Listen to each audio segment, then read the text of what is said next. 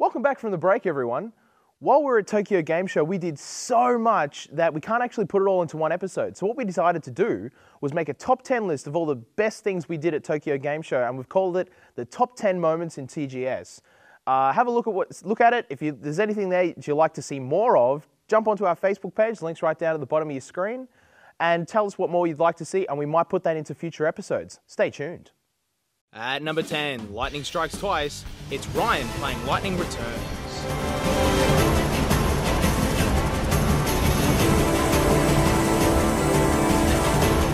At number 9, we didn't realise who he was at the time, it's Hideo Kojima.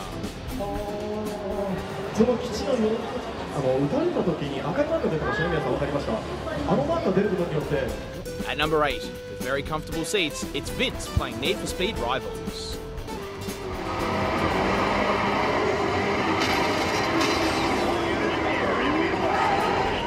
At number 7, in any colour you want, it's the Vita 2000.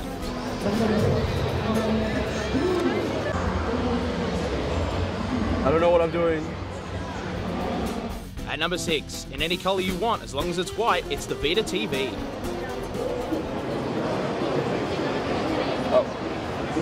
Memory card, USB, HDMI and Ethernet.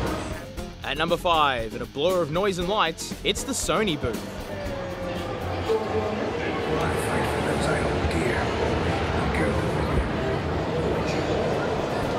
At number 4, with a free deck of trading cards, it's the Square Enix shop.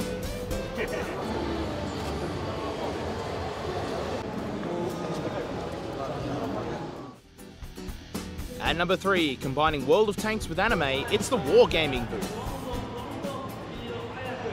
遠くから狙えますから、普通の映像ですとどこが狙えるかちょっと分かりにくい。 At number 2, how does controller? It's John failing at playing Killzone Shadowfall. Attack and L1. Like that? Oh, no. And the number 1 moment of Tokyo Game Show was the crew playing Titanfall.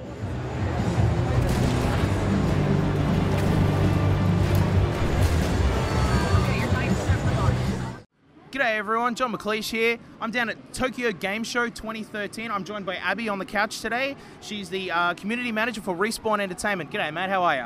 I am having a great time. You having a great time? So we were just checking out the new title over there, Titanfall, just before. Looks awesome. I absolutely love it. It looks like, where does the developers draw their inspiration from? Oh, I guess it would depend on what department you ask. I know our artists take a lot of inspiration from 70s and 80s sci-fi.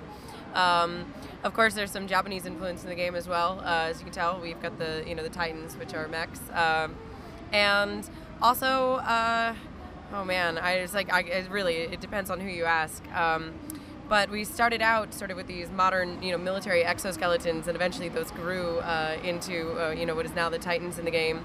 And then I think if you look at it from a gameplay and design standpoint, I think you can see the influence of some tribes with the way the wall running works, and you can pick up speed and momentum as you move around the maps. Some very 90s shooters, a little bit of Quake in there as well. Yeah. Maybe you picked up on that? Oh, no, absolutely. No, I'm a huge Quake 3 player from back in the day. Awesome. So I picked up on that definitely a lot. Also, for me, it kind of felt a bit like a cross between the free-to-play title Blacklight Retribution and Battlefield 2142 sort of a thing. Both big fans of those games as well. Regarding the Titans themselves, though, I saw some of the gameplay of people just using the Titans, and they don't feel chunky and slow like most mech games make them do. They feel just like you're ordinarily running around and stuff like that. How does that affect gameplay? Well, it's funny you say that, because at first we didn't really want to refer to them as mechs at all. It was sort of like, oh, giant robots, because it has such a negative connotation in some people's minds because they think slow and clunky, and we really want it to be fast. You really want to be able to play as the pilot and then, quickly get into the Titan and still feel like you've got that, great sense of control, just a little bit heavier, but they've got that dash movement, so they're fast. From a gameplay perspective, we've these really fast running, parkour ability with the pilots. And with the Titans, you just don't want to feel like all of a sudden you just got into the heaviest tank in the world and you're just clunking through.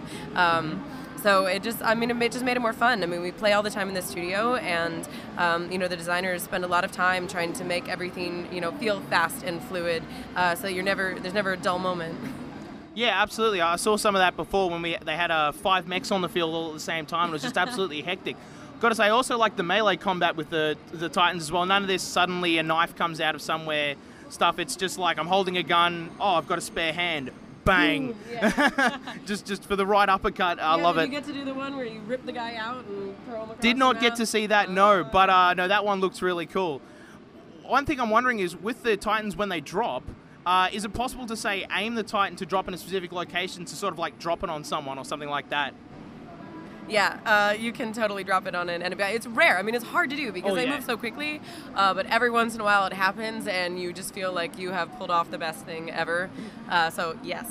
Fantastic. So here we've got it on the Xbox One. Are we expecting to see it on any other consoles? PC, Xbox 360, and Xbox One. Fantastic. With the PC release, will there be Oculus Rift support? Oh, you know, that's really funny. We have Oculus Rift at the studio, and we have been playing around with it. I can't confirm or deny anything right now, but it's definitely something we've been looking at. It's really cool. Have you gotten a chance to check it out? Oh yeah, absolutely. You know, we've got a couple of Oculus Rifts at the office, and yeah, we've had to play around with a few of those. We got to play Team Fortress 2 with it, which was kind of freaky. We've just started messing around with Hawken as well, which is very similar in that sort of a thing. And yeah, it's just really trippy. It just makes you, it's fantastic. I love watching people play because you know they're sitting there, you know, looking all around and they look ridiculous, but it's really fun, and I've loved playing with it. Yeah, no, and I, like, especially for using in the Titans, my first thought was as soon as I saw the whole UI in there, I just thought Oculus Rift. Yeah, so with the screens coming online. And yeah, that's it. See, I thought of the wall running with it. I was like, wouldn't that be cool to be like navigating space like that? So we'll see. Speaking of wall running though, how does that work? Is it work a lot like Mirror's Edge in that you just sort of push one button and then you're automatically running along the walls, or how does that work? Yeah, it's actually it's really simple. I think if you just you pick up the game, you play, all you have to do is jump into a wall. You start wall running along it. You have a double jump, and your double jump resets every time you hit a new wall. So you can really do some crazy things. The level that we're showing, Angel City, you can actually get across the entire level without ever touching the ground. Interesting. Oh, definitely got to have a go at that. So when's Titanfall coming out then? Spring 2014. Fantastic. Thank you very much. Oh, you're so welcome.